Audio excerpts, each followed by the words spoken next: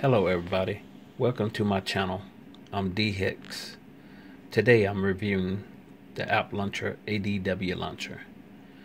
Let's get started with the review. First off, my screen layout is 5 down row, 8 across columns. Okay. I long press on the screen to reveal the options.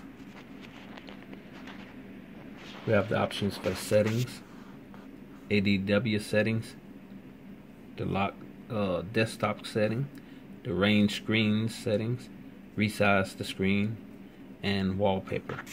To access more, you have to click add here, and you can create launcher actions here.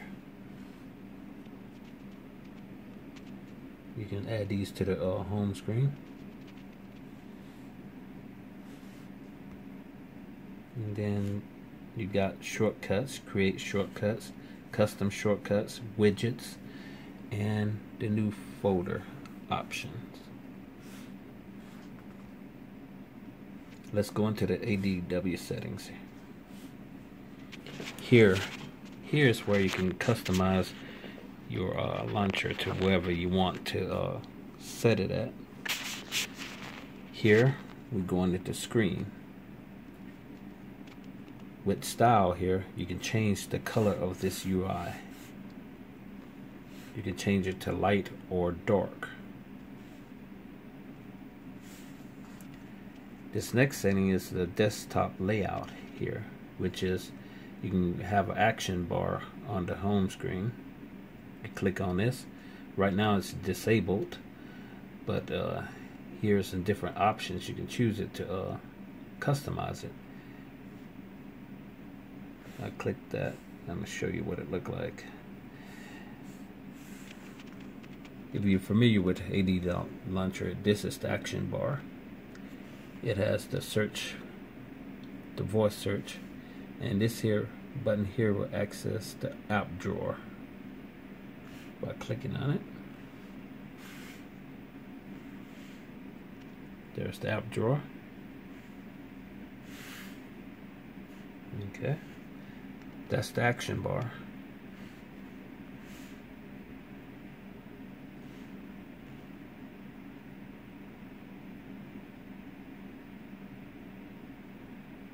I think by checking this button here is to let the action bar rotate with the screen. This here controls the desktop columns and rows. Okay, like I said, I had it 8 across in columns, and in rows I had it 5 down in rows here. And you can set a highlight color for your app icons.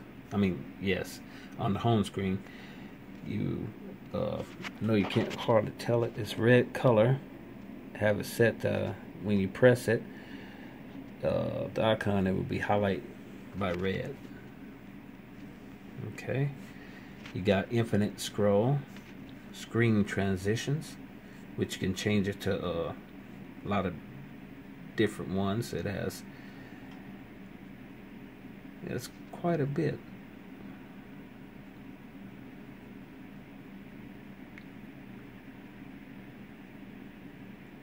You have about 18 to choose from. Okay. Here you can show outlines on your screen. The outlines that go around the screen. When you flick your screen from left to right, it will show the highlight of a square-like box around it. And this control your desktop scrolling speed. And this also will control your desktop bounce. You can set it to whatever you want here. And wallpaper scrolling. And this here uses the new sense-like implementation on your preview, sense previews. And here you can change the indicator type on your screen. That's the indicators above your dock. You can change it to, you have about 5 options here. I just have dots over the dock right now. And you can auto hide the desktop indicator as well here with the check here. Okay, the app drawer. You can change the style of the app drawer by clicking this. You can have it, you have choose your options here. You have about 10 options to choose from. You can set up the tab dock, and you can hide the app dock in there, and you can adjust the columns portrait mode and rows in portrait mode, and also can adjust it in columns and landscape mode, and also rows in landscape mode. You can change the background color, show the labels, and you can also change the color of those labels and also the shadow of it. And you can even draw transition effects, desktop zoom, and the zoom effect speed here.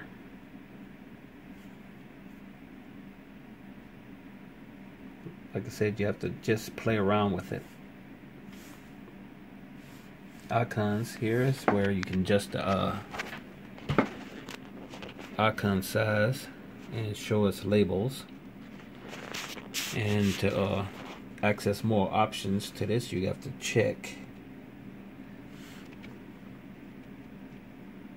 show labels, and that's where you can change the size, the color, shadow color, label color. And the next option here is to provide fancy backgrounds for your icons on your home screen. You can change the color there. To change the color to the fancy backgrounds, you can change it here at this option here, custom color.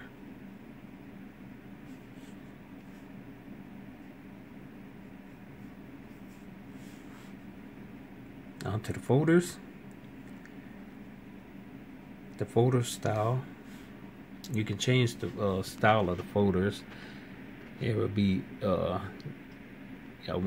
this will be when the apps, you got it full of apps and stuff. You can change the direction where it's you either scrolling horizontally, vertically, or vertical paginated, or ICS paginated, or cube.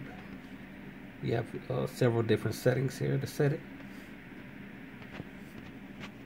And the folder previews, you can have it in stack, fan, or grid. And you can also change the icon background to circle, square, or plate, or hole. And you also can customize the labels, which is you can show the labels or not, or you can have it change the color and shadow of it.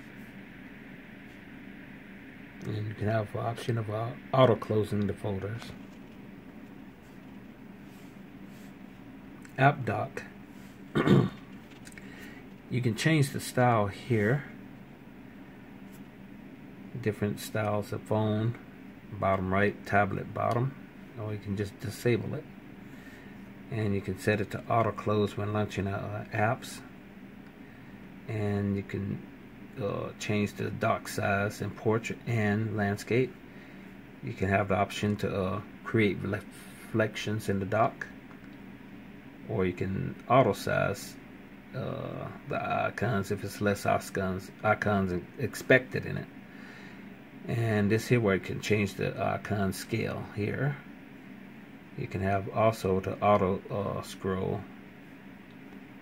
to the first page after launching the apps from the dock. Here it also has a dock icons tint here. You have to move for more settings, you have to check this to get to the tint color. Okay, gestures. You have wide variety of options here for the gestures. You can set each one of them to however you want by just clicking on it, and you can change it to control it however you want. They don't have the option where it can just tap on the screen for it to lock the screen. I wish they had that option. That option is available in Nova.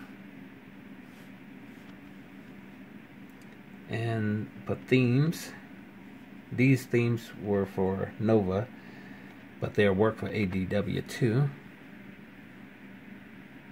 Just simply click on one you like, and if you want to get more themes, you can just click here and go to the Google Play Store. System, it has a little bit more options here. Advanced settings, for one, you can check this to keep it in memory. And home screen orientation, here you can change the home screen orientation. This here can say double tap the desktop icons to edit. You can hide the status bar if you don't want to see it in the in your settings here. Overlap widgets, auto stretch, and show notifications. There's many more options here. Also, you can back up and restore your launcher here. And restart ADW is pretty good if you deleted an icon out of uninstalled an icon. It often leaves the icon in your drawer. The only way to get rid of it is to restart the ADW Launcher. That'll take it right out.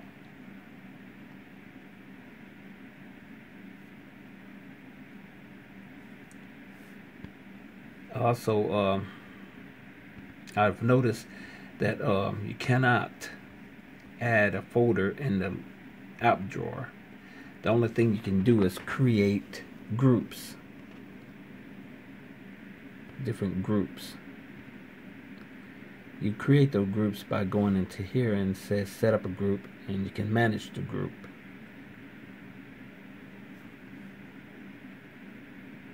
Here is where you can add the different groups to whatever apps you like. If you want to add tools, you can click on that to create tool group, and then you can go through everything, add the apps you want to put in tubes there. Other than that, that's the only way you can group your apps, is to create groups. There's no folders. The folders won't go. There's no option to add folders to the drawer. If there is, I didn't find it. But overall, I think it's a nice launcher replacement for if you don't like stock Android launchers. And I will use this behind Nova. I think Nova is better than ADW. It's just a matter of choice, preferences. If you like it, that's your choice. But it's a nice launcher, and I highly recommend it. If you like to try this launcher, it's available in the Google Play Store. Click on the link in the description below. If you like this video, feel free to leave a comment below, and please like and subscribe if you like this video. Take care, and I'll see you in the next one.